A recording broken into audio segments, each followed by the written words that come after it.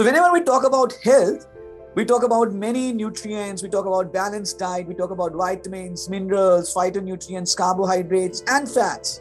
But when we talk about fat, there is a myth that fats are bad. But that's a myth only, because not all fats are bad.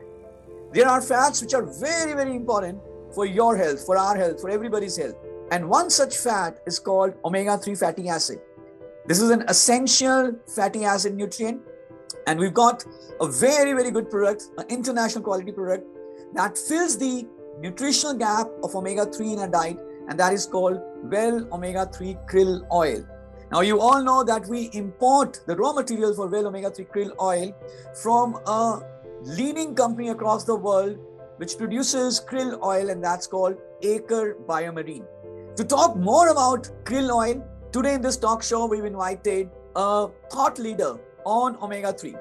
He is working with Aker BioMarine for last 15 years now. Right now, he is the Senior Vice President for Marketing and Sales for Aker BioMarine, and is looking after a huge geography of Europe, Middle East, Africa, and India. So with your huge round of applause, let's welcome all the way from Oslo, Norway, Senior Vice President of Aker BioMarine, Mr. Roar Hans. Hello, Sharad, and thank you very much for such a kind introduction. Thanks a lot. I'm very happy to be here together with you. And pleasure is all ours, Roar. And I know that you are very, very busy. You're taking care of such a huge geography. You're taking care of Europe, Middle East, Africa, and India, doing all the business-to-business marketing and working on the product also. But such a delight to have you here, and thank you for taking your time out for us. And I'm very happy to be part of this talk and to meet you, and also to get a better understanding of what's going on in India. So very, very happy to be here. Sure. So Robert, just first explain to all of us here. So what exactly are omega-3s? So omega-3s are fat. Yeah. And as you said, there are healthy fats and unhealthy fat. So basically, when we eat fat, there are 3 different destinations for fat in our body. So either we store the fat ourselves in our body as fat. That's one destination.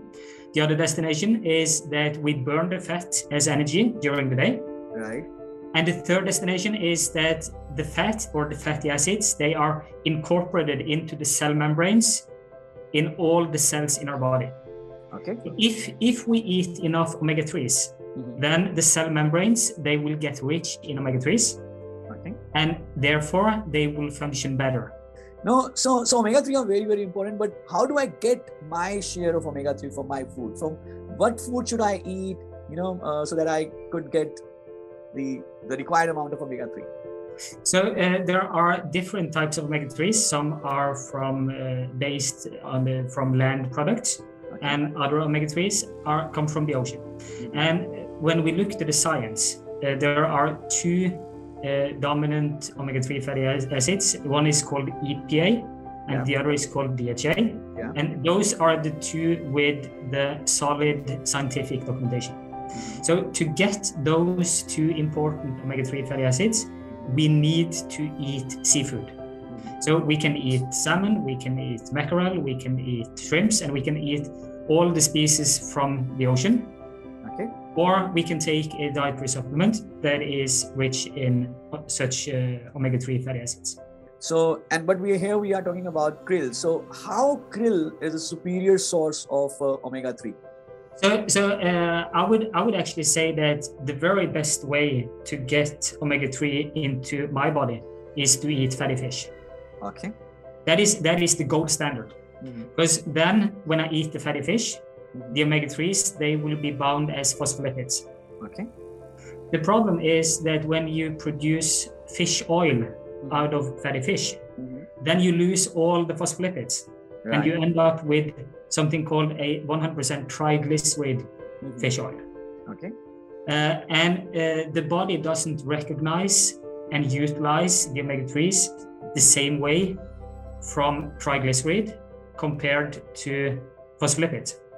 So you can say that in a way, omega-3 phospholipids from krill oil, they are closer to the fatty fish than fish oil. Also in krill oil, you have a nutrient called choline.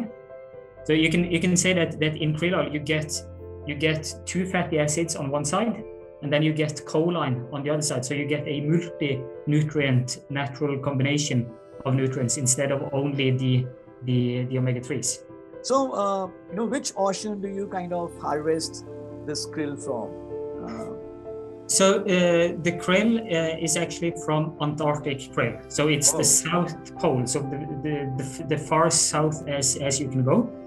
And the reason why we go to the Antarctica to harvest the krill is number one, because they are rich in omega-3 phospholipids.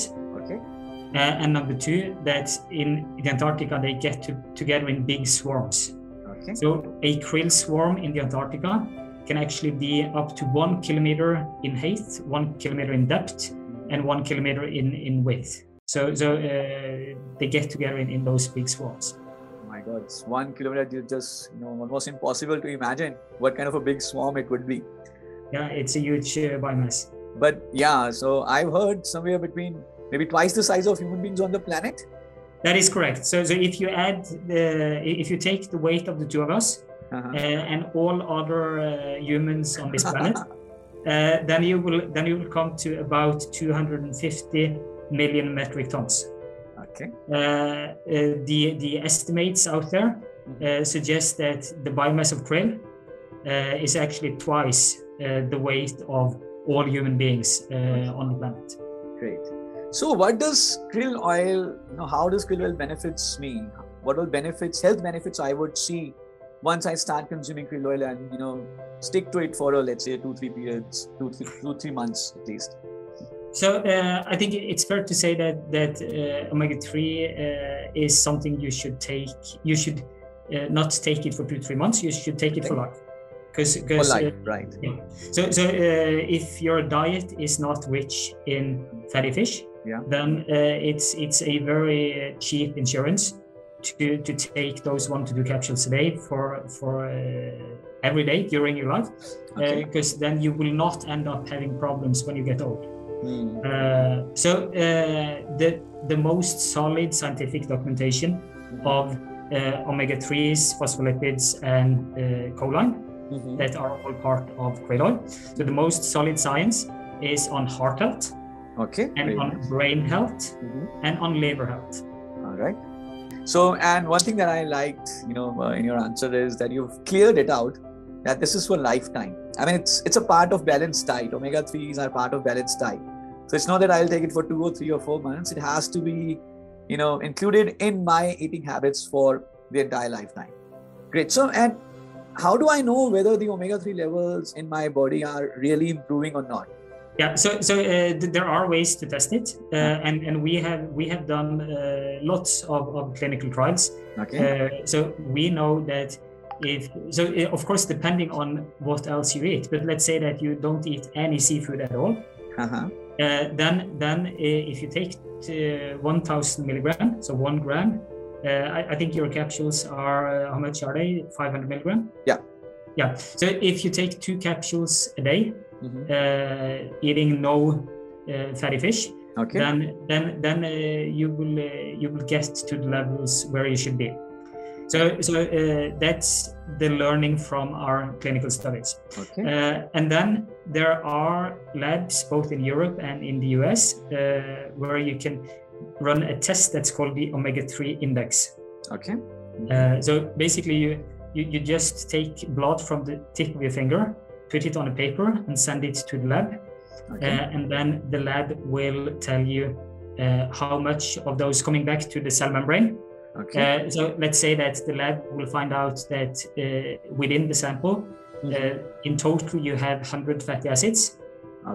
If 8 or more out of 100 are omega-3s, then you will get a green light. So what you're doing is good.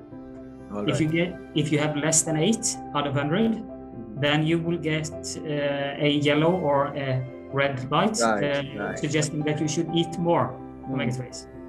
That's very simple to understand. So basically, out of 100 fatty acids, if 92 are bad, at least 8 should be good, which is omega-3. Yeah. So you've told us earlier before that omega-3 from this krill oil. This krill oil has a nutrient called choline. So what exactly is choline, and how does choline helps me for my better health? So I think one key thing with krill oil is that you get the choline and the omega-3s from the same molecule. So that is really important. So you get some synergistic effects. Okay. Getting it from the same very molecule. That's one thing. Coming back to, in particular, brain health and liver health, and I think liver is the place where you have the strongest and solid science. If you don't have enough choline in your liver, what will happen is that the liver will build up fat. Okay. And when the liver is building up fat and getting fatty, then it will slowly, day by day, function. The function of the liver will go down. So it will function worse and worse every day. If you have enough choline in your diet and in your liver, then the liver will be able to send out the fat from the liver. So you will not build up fat in the liver. Now, one more question. So about so this krill oil has a peculiar red color, and which, I mean, it looks beautiful. Beautiful red color. So where does this red color comes from? Which is that ingredient, and how does it? I mean, is it only for the pigment is only for the color, or it has some other benefits also? So it's correct that the krill oil is red due to this antioxidant called astaxanthin. Astaxanthin, yeah. Astaxanthin. So just to explain the entire chain here, under the ice in the Antarctica, there you have plenty of microalgae. Okay. And microalgae, that is the food for the krill. Right. So the krill will come and eat the microalgae. Right. And it's the microalgae that are producing both the omega-3s and the astaxanthin. Yeah, great. So how? I mean, this is always it's a question in my head. How does Aker BioMarine harvest such a huge amount of krill, for your supplies across the globe? So we have a special trawl technique that is called eco-harvesting. Okay. And the eco-harvesting trawling processing equipment was actually developed by our own fishermen. And the key benefits with eco-harvesting is that, number one, we get the krill up into the boat live and fresh. Right. Number two is that we don't have any bycatch. Okay. So the only thing we take out of the ocean is krill. Okay. So the krill is pumped through a hose so that no other seals, seabirds, penguins, so that they see it in a way. Great.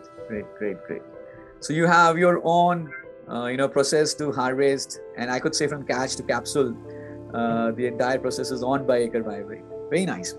So one last question: is there, so after your talk, I'm sure the awareness about krill oil will increase in India among Modicare consultants, and we will have huge uptake of krill oil. And India is a huge country. 1.4 billion people of us are living in India, and not everybody is a fish eater. So there's a huge demand for krill oil in India. But is there enough krill in Antarctica ocean? Yeah, there, as we said earlier, the biomass of krill is twice the size of humans. Twice the weight of humans, and that's one fact. Another fact is that this year there are 10 boats out in the Antarctica harvesting krill. Okay. So there's a very limited fishery ongoing. So the outtake of the krill is not much at all. Okay, got it. But I can assure you that we will be able to supply no matter the growth that you can drive in India. Super. So Ruha, it was very interesting. We got to know that omega-3 is very, very critical for our overall health. And good for our heart health, good for our brain health, good for our liver health. And of course, it has many other benefits, for skin as an antioxidant and, much more. And one of the best source, I would say the best source of omega-3 is from krill because of the phospholipids and the choline that is attached to omega-3 in the oil. The absorption is better. The assimilation within the cell membranes is better. And that's where the improvement in the omega-3 in our human body would be much better. So we are always eager to learn from you and, promote overall health and wellness and promote the benefits of omega-3. Thank you very much. Thank you so much, Ruwa. Pleasure to talk to you today. It was a pleasure from our side. Thank you so much. Namaste.